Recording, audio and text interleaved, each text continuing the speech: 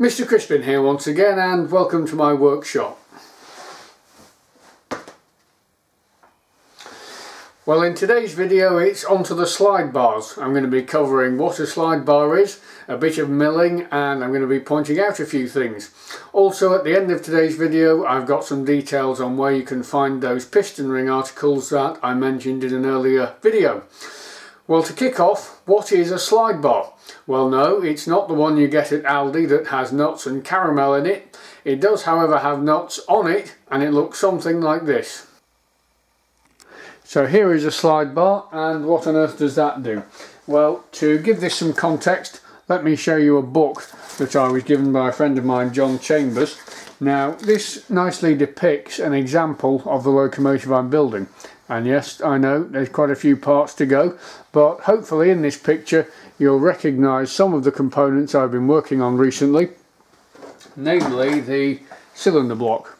There's my one, and there you can see where it fits in real life. Now, from the cylinder block can be seen the slide bar. So picture the scene. You have a piston rod moving in and out in a reciprocating fashion, and further down here you have a rotary motion of the crank going round. Now, where those two motions converge, you require a pivot, and that pivot is provided just here in a component called the crosshead. So as the piston rod is sliding in and out, you have the crosshead attached to it, and within the crosshead is the pivot about which the crank is operating.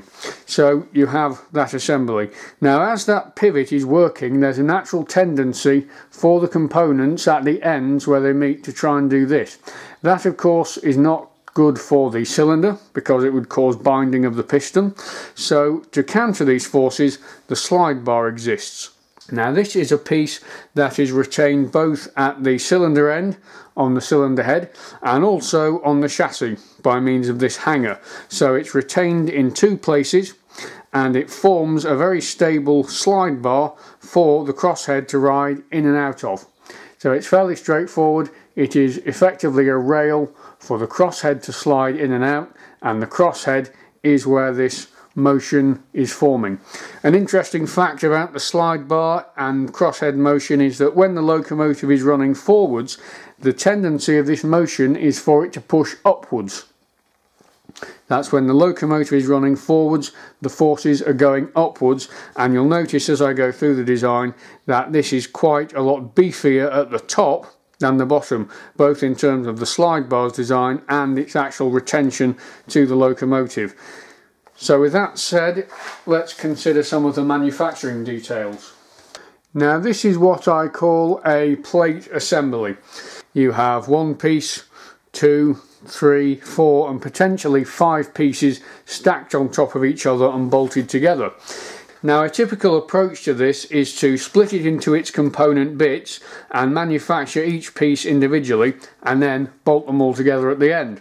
Now, that's quite an effective technique if you are trying to mass produce these. You can batch the components up and make 25 of each and bolt them together at the end.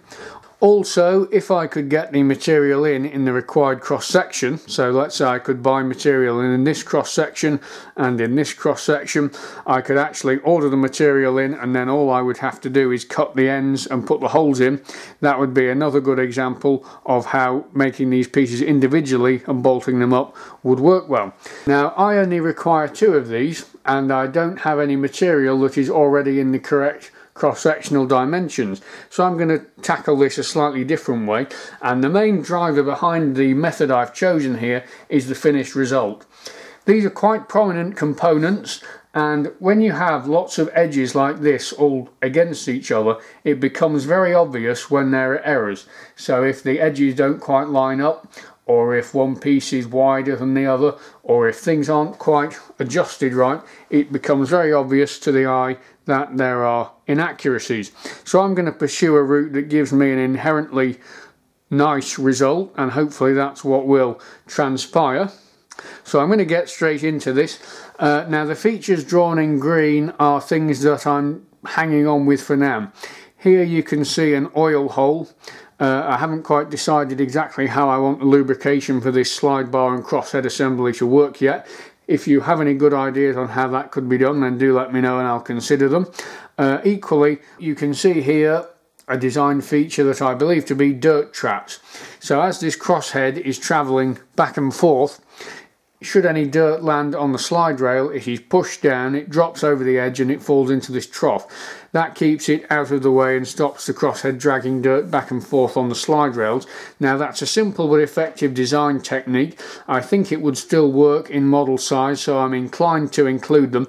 These are often omitted from models, but seeing as they form an actual function, I hope to include them.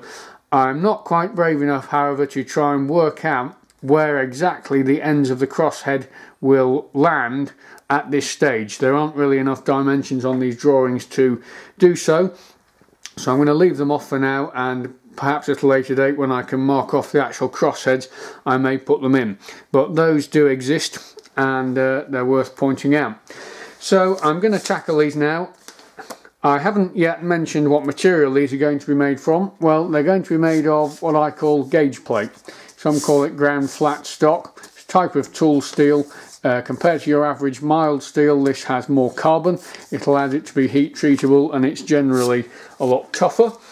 Now, one nice thing here could have been to buy this in the cross sections, as I mentioned earlier, that you require. If you go to Coventry Gauge Plate, they will grind you, whatever profile you want, and then you can buy it and just chop it up. This is ground, but only on the width. So what I'm going to do is I'm going to start by band sawing the required shapes out. So I will not be touching the widths, I will just be sorting the edges out, and I will then show you my method for how I'm going to build these plate assemblies. I have been to the bandsaw and I've cut two 1/8 pieces at the shorter length, two 3/16 pieces at the shorter length, and two 3/16 pieces at the longer length. I have then taken a file, I've broken all the edges, and I've used some emery cloth just to give it a quick once over. This leaves the material in a condition where I can carry out a quick check before I begin. And what I really want to know is how flat it is and whether there's any surface defects. You can see here I've got a scratch, and I'm going to consider these errors when I decide how to stack the components up. Some of you may have guessed on the basis of this how I'm going to approach this machining operation. The rest of you will find out soon, but for now what I'm doing is I'm, as I said, checking the flatness. Now, to check the flatness of a piece, well, Robin Renzetti is the actual expert on this, I'm just playing at it, but basically when you pivot it like this, you can see that all the motion is pivoting about one end. If I reverse the component, the piece is now pivoting about the middle. So that tells me that the piece has a slight bow and that the convex side is down, the concave side is up. So it's pivoting about the midpoint of the convex bow. If I reverse it, the two ends of the concave are now on the table, and with a 1/1000 feeler gauge I can examine exactly how much that error is. Now you can see there, that's I'd say the error there is less than 1/1000. So I'm not going to try and correct this error, I'm just going to bear it in mind when I stack the components up and choose which way around to put them. So hopefully that made sense. Now I just wanted to finish this little demonstration with showing you something that is very flat. So here's a piece of the 1/8 thickness, and this is very flat. As I move it, you can see it's pivoting roughly here. Now, as I said, Robin Renzetti is the expert. I seem to recall that you're looking for the pivot point to be 1/3 of the way in. So in the middle with regards to this dimension, and 1/3 of the way in on the overall length, opposite to the end you're moving, and you can see there that it's pivoting about 1/3 of the way in. So that is a very flat piece. So I mentioned that within this component runs a piece called the crosshead. Now the crosshead mounts in the middle of this, and it has two tangs that run down either side of these rails. So the cavity that is created in the middle here has a tang running in it, and that is the motion of the crosshead within the slide bar. Now, considering that running motion and the fact it needs to be well supported, and considering the way I've examined the bow in these plates, what I'm going to do is I'm going to position them so that the bows are both inwards. That will hopefully allow some amount of support, and compare that to if I mounted them the other way around, I'd be having less support. So that is just my general idea on which way around to mount these components, but we are of course talking about very small amounts of bow. I have made my decisions and now it is over to the milling machine. Crispin, have you seen my toothbrush?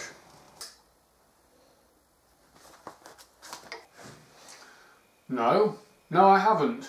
I can't find it anywhere. Well, have you tried double checking your wash bag? Not yet, no. Ah, well I suggest you start with that.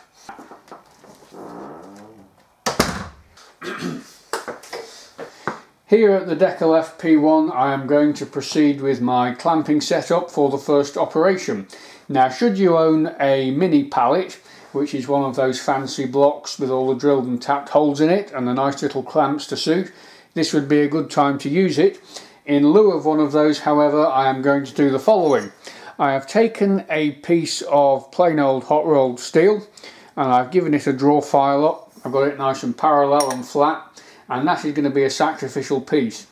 I'm placing that roughly in the middle of the table, and onto it is going the stack of gauge plate that I assembled at the surface table.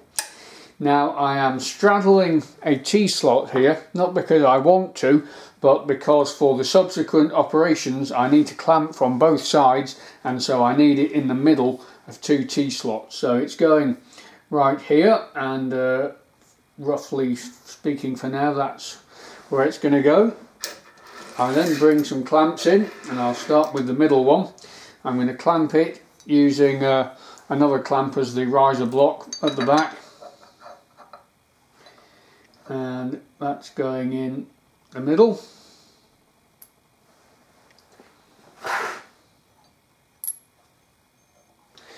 Now there is a few compromises here, the main one being that the stud is much further towards the back of the clamping arrangement than the component. I prefer to get the stud closer to the component than the riser, but as I said, when you're only dealing with the big T-slots and not the mini pallet, you have to make some compromises here and there, but this will do the job fine. So I'm going to get that snugged up a little bit.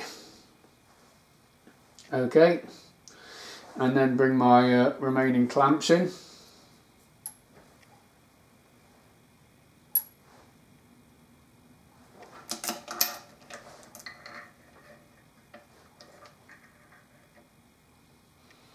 Bearing in mind, of course, where the cutter and spindle are going to be and making sure there's clearance for those things to happen.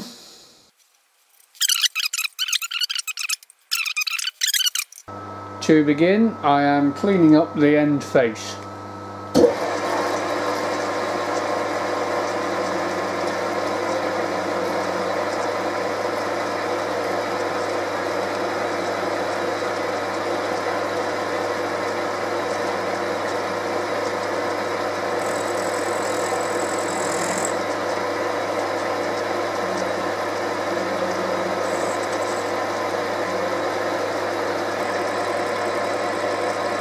Now, as I explained, you have to carefully arrange the clamps so they don't hit the spindle or cutter. Well, I think I'm going to have to rearrange very slightly here.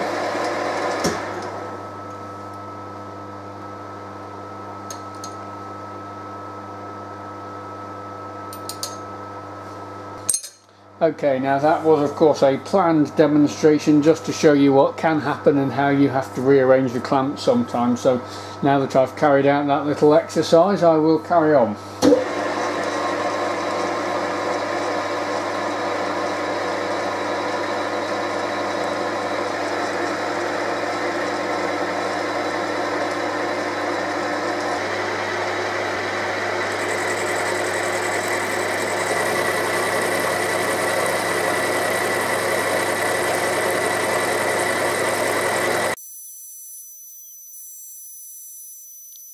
I will now bring these faces to the required lengths, measuring from here.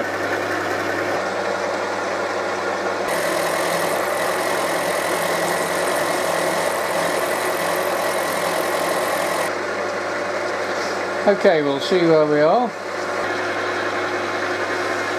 Okay, 8th hour to go, so I'm going to continue working away on these ends and I'll show you when I'm finished. Working away on the ends here, and there's something I want to point out. Clearly, for both this face and the face I'm going to be machining here, I want the face to be fully cleaned up, and that has been achieved so far all around here by lowering the cutter to a depth where it cuts into the sacrificial piece such that the bottom of the cutter is below the bottom of the gauge plate and I get a nice fully cleaned up surface. That's not possible here, however, as I don't want to dig in to this section, which is a finished face, so I'm using the standard paper trick. I've got a piece of normal A4 paper here, 4th thou thick. I'm going to bring the cutter down until it whisks it away, at which point I will know the cutter is 4th thou off the finished surface, roughly. I will then drop the table, or raise the table, probably 2.5, 3 thou, and proceed to clean this face up. That will leave me a very thin section of the metal remove, which I will then lose in the break edge. So you'll see how all this transpires later, but I thought I'd just point that out. The table's coming up, and there we are. So I know now that I'm approximately 4th thou off that surface, so I'll bring the table up another 3. With the datum corner and end work done, I'm moving on to my second clamping arrangement, and for this some more pieces of aluminium packing are coming in overhead, and then I'm going to mirror the clamping arrangement, this time however with only 2 clamps, such that I can get in the gaps between the existing clamps. And I'm taking care to align the clamps in such a way that I can free the other pieces of aluminium packing and clamps once these are tight. So I currently have 5 clamps that are tight, and what I'm going to do obviously here is remove these 3. So the workpiece will not have moved position because it's now being retained by these 2, but I can get rid of these clamps, which will in turn give me access to my front edge and the holes that are required. And as ever, I'm going to check that that's still well held, so I'm going to now take this to overall width. Well, I'm not sure about you, but I got totally fed up of this squirting bottle, so I've carried out some adjustments, and now you should witness the full effects of the inbuilt coolant system.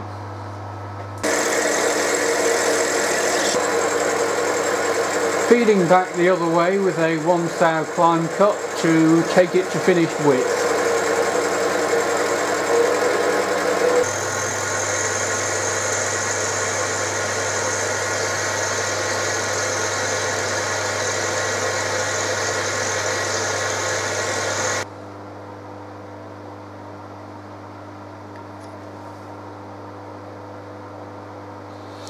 Okay, well, I've got a highly parallel result and I'm at finished width, so that's very good. I did just want to mention something quickly about clamping arrangements, and that is to say that you would probably not get away with this clamping arrangement in all scenarios.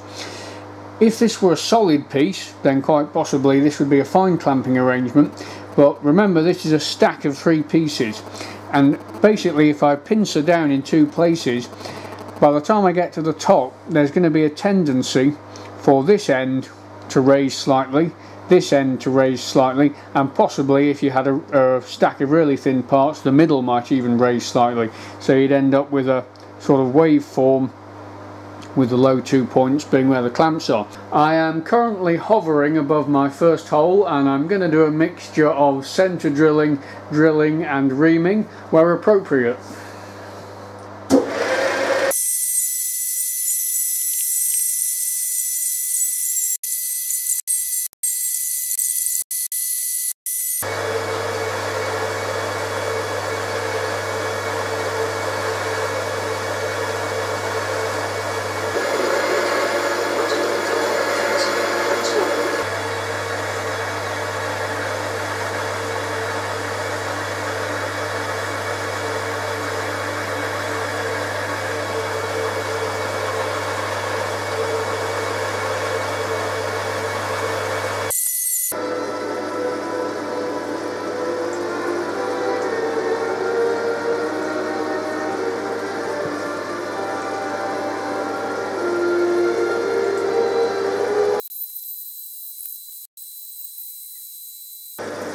This is one of the few times you'll see me peck reaming.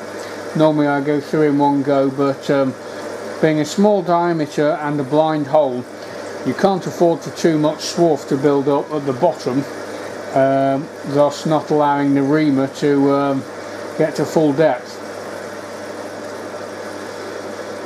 Some may be wondering why on earth I'm reaming these bolt holes, but all will become clear very soon.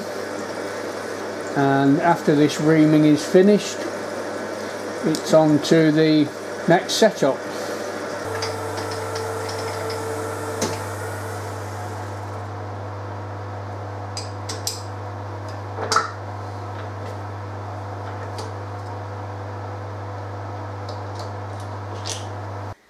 Just a quick point on reamers before I move on.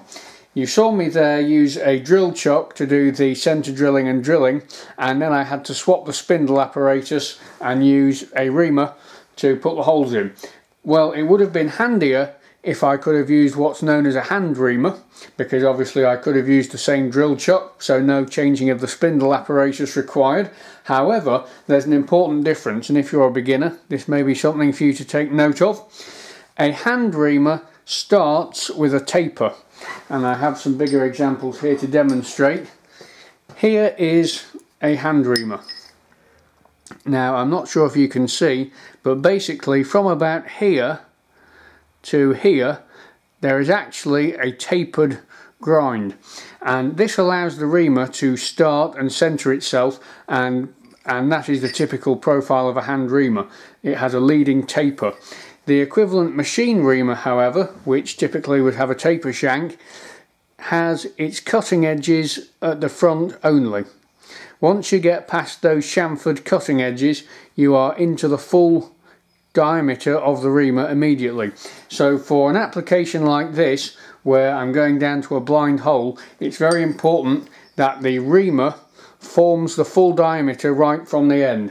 So I allowed myself a couple of mil extra just to get the chamfer of the reamer into the sacrificial piece, and everything else was the full diameter.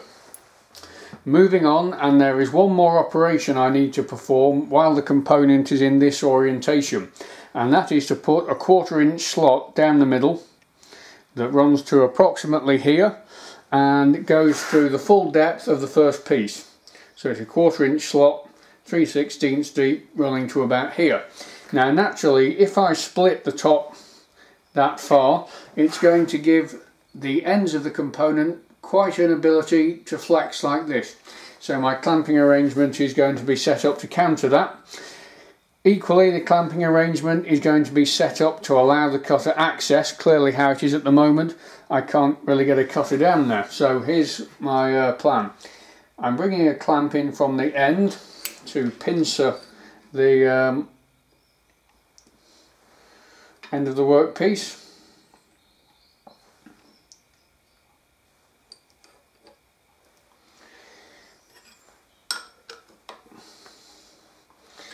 Now as ever, I'm checking to make sure that I have a slight downward angle.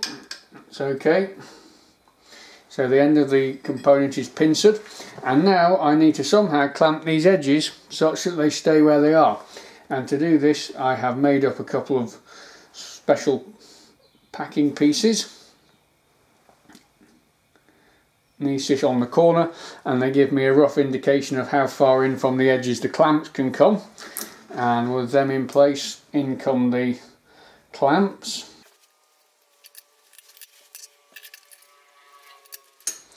Okay, so with that all snugged up, wrong attachment, I should now be able to remove these two and give them a quick clean down and rearrange them.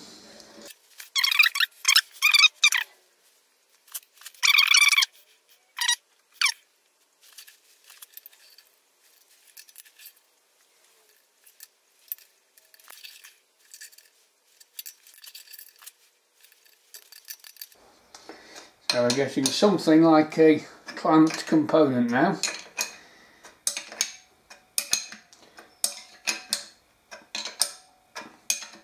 So a couple of key points, because once I actually mill through this, I'm dealing with some quite fragile, or not fragile, but flexible sections.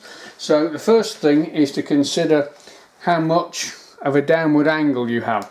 You do not want much of an angle either way, because once these ends become free from the material holding them together, too much of an angle could encourage the piece to move one way or the other. So it's pretty much almost parallel to the bed, so it's purely squashing down with no forces side to side.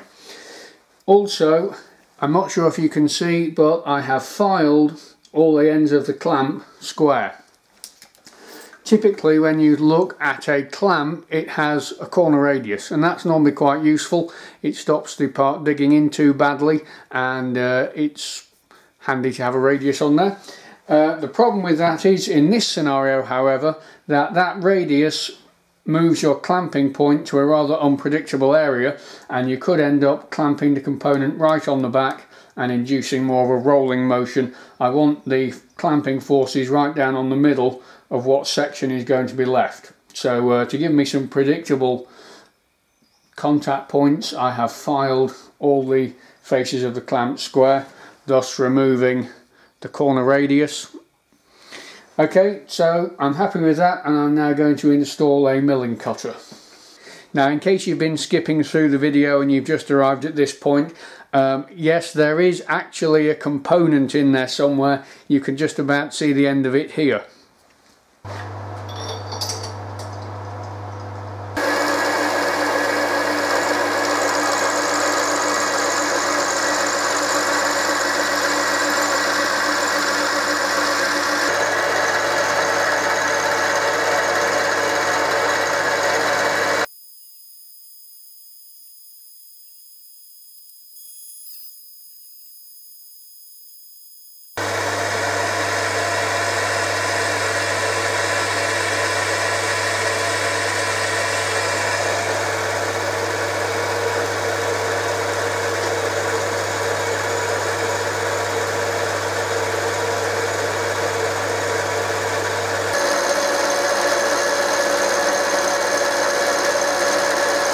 So that's the finished slot. Now the methodology for doing that was to start with a 3/16 cutter right in the middle of the piece and come down in 3 depths until I had roughed the whole slot the full length and to full depth.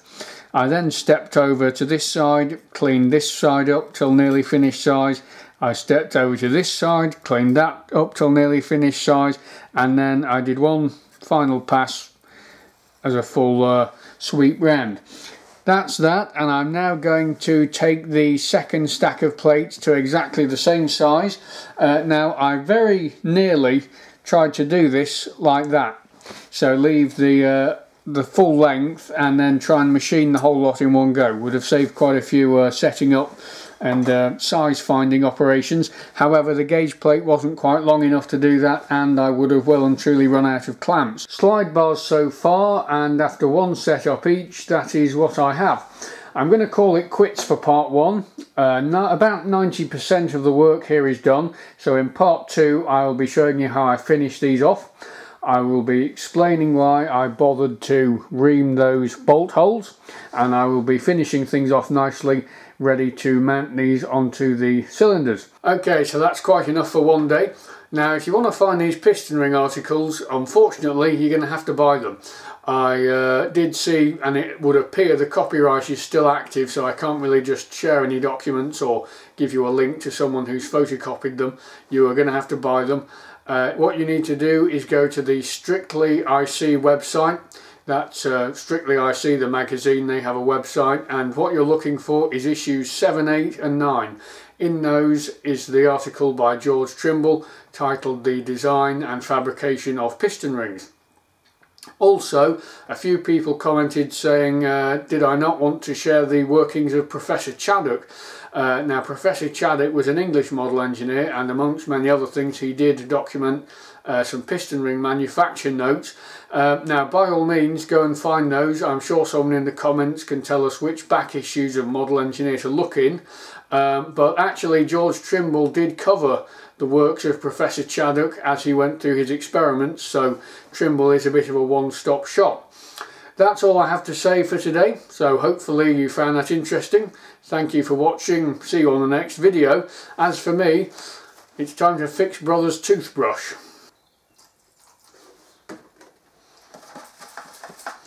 Have you double checked your wash bag?